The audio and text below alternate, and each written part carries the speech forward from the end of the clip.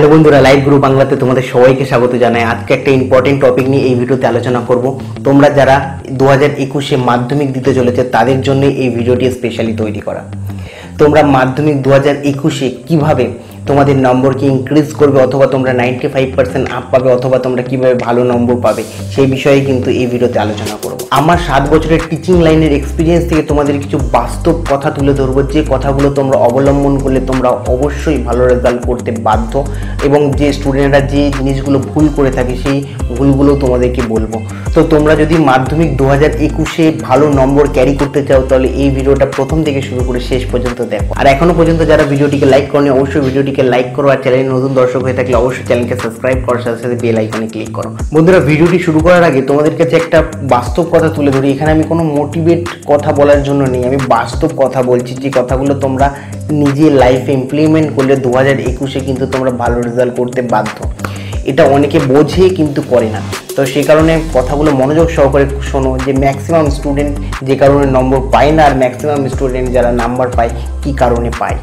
তো সবার প্রথমে যেটা বলি, ম্যাক্সিমাম এখন স্টুডেন্টদের মনে একটাই জিজ্ঞাসাবাদ আমাকে বা অন্য জায়গায়, যে আমি 2021-এ মাধ্যমিক দিতে চলেছি, আমাকে একটা সাজেশান দিই।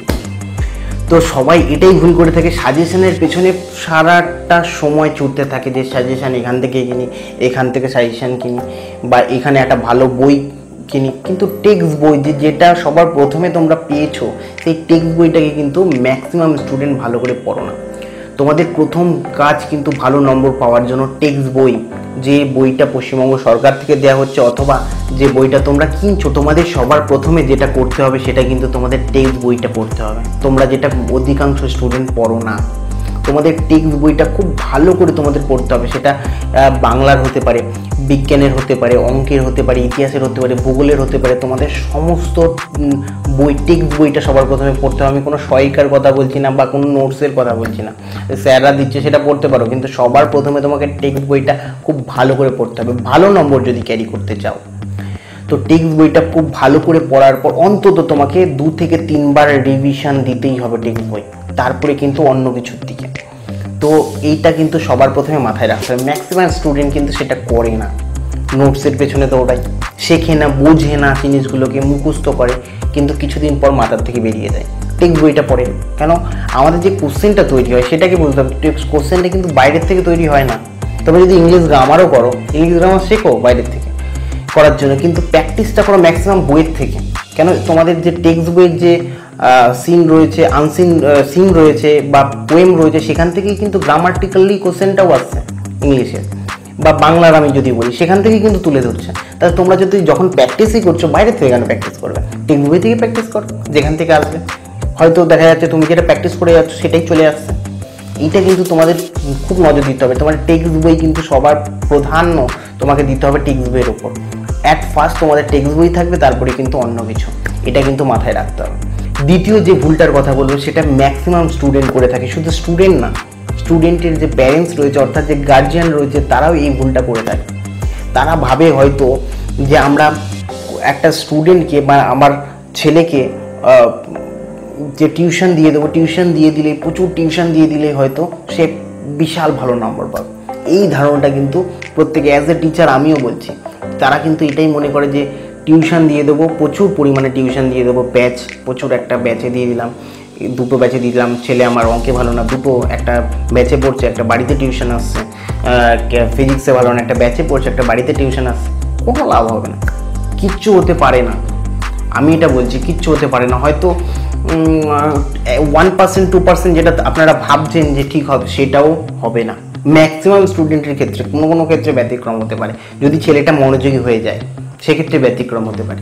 এছাড়া কিন্তু 99% স্টুডেন্টের ক্ষেত্রে কিন্তু ইনক্রিজ হয় না, নাম্বার ডিক্রিজ হতে থাকে। এটা কিন্তু 1 নম্বর কারণ। তো এটা গার্জিয়ানরাও করে, যে ছেলে হয়তো পড়তে যাচ্ছে, বহুত কিছু শিখে যাচ্ছে। পড়তে গেলে শেখা যায়, ঠিক আছে, ওটাকে নাম্বার পাওয়ার জন্য সেটাকে বাড়িতে রিভাইজ করতে হয়, সেটাকে প্র্যাকটিস করতে হয়, তবে কিন্তু টিচারের কাছ থেকে নিজের কাছে সেই বিদ্যাটা সঞ্চারিত হয়, মানে নিজের কাছে সেটা আসে। শুধু পড়তে গেলাম, সারাদিন পড়তে গেলাম, হ্যাঁ পড়তে যাচ্ছি, ঠিক আছে, বাড়িতে একটা টাইম রাখতে হবে, একটা টাইম পড়ার জন্য।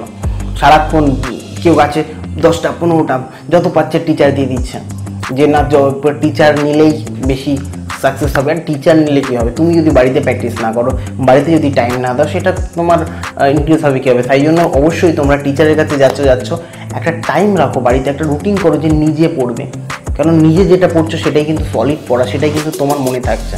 এই যে কথাটা বললাম এটা কিন্তু বাস্তব কথা। আমি এই কিছুদিন আগে একটা এক্সাম্পল পেলাম, 11-এ উঠেছে, ছেলেকে প্রচুর টিচার দিতে হবে, ম্যাথামেটিক্স ছেলে ভালো না, সায়েন্স নিতে হবে, সায়েন্স নিয়ে তাকে 2 থেকে 3টে টিচার দিতে হবে। আমাকে রেখেছে, আরও 2টো টিচার রেখেছে, ভাবছে টিচার দিলে প্রচুর কিছু শিখে যাবে, এটা ধারণা। ছেলে যে বাড়িতে যে অঙ্ক করার যে টাইম, বাড়িতে যে অঙ্ক করতে হবে সেই জিনিসটা মাথায় নেই। ম্যাক্সিমাম প্যারেন্টস বোঝে না, ভাবে পড়তে যাচ্ছে অনেক কিছু শিখে যাচ্ছে। এখানে অনেকে আমাকে বলবে যে টিচার না নিলে কীভাবে শিখবো, টিচার তোর দরকারই আছে। আমি বলবো হ্যাঁ, টিচার দরকার আছে। টিচার হচ্ছে একটা টুল, যেরকমভাবে আমাদের বিভিন্ন টুল রয়েছে ড্রয়িং করতে কাজে লাগে, পেন্সিল, রবার, এগুলো হচ্ছে টুলস, এগুলো হেল্প করে আমাকে ছবি আঁকতে। যদি আমার মাথার মধ্যে ক্রিয়েটিভিটি না থাকে তাহলে কিন্তু কোনোদিনও ভালো পিকচার তুমি ড্র করতে পারবে না, কারণ তোমার মধ্যে ক্রিয়েটিভিটি দরকার। ক্রিয়েটিভিটি যদি না থাকে, তোমার শুধু ভালো ভালো পেন্সিল দিয়ে দিল, একটা খারাপ পেন্সিলও কিন্তু ভালো ছবি আঁকতে পারে, তার মধ্যে যদি প্রতিভা থাকে।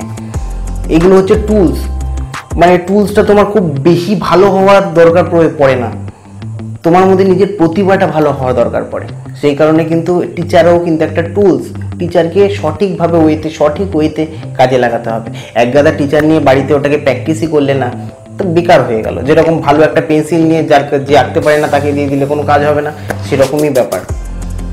সেটা কিন্তু মাথায় রাখতে হবে। আর যদি খারাপ পেন্সিল নিয়ে তুমি বারবার প্র্যাকটিস করো তাহলে কিন্তু শিখবে। তাই জন্য তোমাকে কি হচ্ছে, ভালো সরঞ্জাম এনে দিলে, ভালো টুলস এনে দিলে কিন্তু তুমি ভালো কিছু ড্র করতে পারবে না। যেরকম সেই রকমভাবেই কিন্তু ভালো টিচার দিলে বা বেশি টিচার দিলে তুমি বেশি নম্বর পেতে পারবে না। এটা কিন্তু মাথার মধ্যে রাখতে হবে। যারা পারো না, যারা কমজোর কোনো একটা সাবজেক্টের প্রতি, সেই বিষয়টা তোমাকে সময় দিতে হবে, তাহলেই কিন্তু তোমরা পারবে। যে টিচার সব কিছু করে দেবে সেই ধারণাটা কিন্তু একেবারে ভুল। তো আমি বেসিক এটাই তোমাদের বোঝাতে চেয়েছি, আর বেশি লম্বা করব না ভিডিওটাকে। আমি এইটুকুই তোমাদের বলতে চেয়েছি, তোমরা যারা মাধ্যমিক 2021-এ পরীক্ষা দিচ্ছ, তোমাদের একটাই মন্ত্র, কোনো সাজেশান না, কোনো এই বই ভালো না, ওই বই ভালো, এইসব দিকে যেও না। সবার প্রথমে তোমরা কি হচ্ছে, টেক্সট বইগুলোকে কমপ্লিট করো। আমি বলছি তোমরা 95% মার্কস পেয়ে যাবে, কিছু লাগে না, সাধারণ জিনিস। তোমরা যদি, আমি এটা গ্যারেন্টি সহকারে বলতে পারি, তোমরা যদি 95% মার্কস পেতে চাও, তোমাদের 3টে জিনিস, সাধারণ 3টে স্টেপ ফলো করতে হবে, কিচ্ছু না। একটা হচ্ছে তোমরা নিজেদের বাড়িতে টেক্সট বইটাকে কমপ্লিট করো। টিচারের হেল্প নিতে পারো, সেক্ষেত্রে সবার হেল্প নিতে পারো, বড় কারোর হেল্প নিতে পারো, টেক্সট বইটাকে ভালো করে কমপ্লিট করো। আমি সবসময় আমার স্টুডেন্টদেরও একই কথা বলি যে টেক্সট বইটাকে ভালো করে কমপ্লিট করতে হবে। টেক্সট বইয়ের থেকেই কিন্তু সমস্ত কিছু আসবে। ওই ছোটাছুটি করে বিভিন্ন নোটস খাতায় রেখে কিচ্ছু হবে না, ওটা খাতাই পড়ে থাকবে, কিচ্ছু হবে না। তাই জন্য কী হচ্ছে, 3টে জিনিস ফলো করতে হবে। এক, কী হচ্ছে, টেক্সট বই, সবার প্রথম তোমাদের হচ্ছে টেক্সট বই ফলো করতে হবে। দ্বিতীয় হচ্ছে কোশ্চেন অ্যান্সার সলভ করো, তাহলে তোমাদের ক্লিয়ার হবে টেস্ট পেপার বা অন্যান্য কিছু যেটা এরপরে সলভ করবে। তারপরে হচ্ছে নিজে পরীক্ষা দাও, পরীক্ষা দিয়ে একটা টাইম মেনটেন করে পরীক্ষা দাও। এই 3টে প্রসিডিওর যদি ভালো করে তোমরা প্র্যাকটিস করতে থাকো না, তোমাদের 95% আপ নম্বর পেতে কেউ রুখতে পারবে না, অথবা যারা যে পজিশনে আছে সেই পজিশনের থেকে ভালো নম্বর অবশ্যই পাবে এই 3টে রুলস ফলো করলে।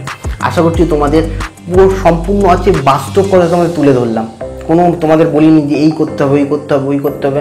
তো বিভিন্ন বিষয়ে অনেকে অনেক রকমভাবে বলে থাকে, আমি মোটিভেট করার চেষ্টা করিনি, আজকে শুধু মানে বাস্তবটা তোমাদের তুলে ধরেছি। যারা বুঝতে পেরেছ তারা কিন্তু যদি এটা করো তাহলে কিন্তু অবশ্যই তোমরা ভালো নম্বর পেতে পারবে। তো আশা করছি ভিডিওটি ভালো লেগেছে। যদি ভিডিওটি ভালো লাগে ভিডিওটিকে অবশ্যই লাইক করবে, আর এই বিষয়ে কোনো মন্তব্য জানানোর থাকলে অবশ্যই কমেন্ট সেকশনে কমেন্ট করো। আর চ্যানেলে নতুন দর্শক হয়ে থাকলে চ্যানেলকে সাবস্ক্রাইব করার সাথে সাথে বেল আইকনে ক্লিক করো সবার প্রথমে নোটিফিকেশন পাওয়ার জন্য। তো আজকের মতো এইটুকুই, আবার দেখা হচ্ছে অন্য কোনো ভিডিওতে। Take care, bye bye.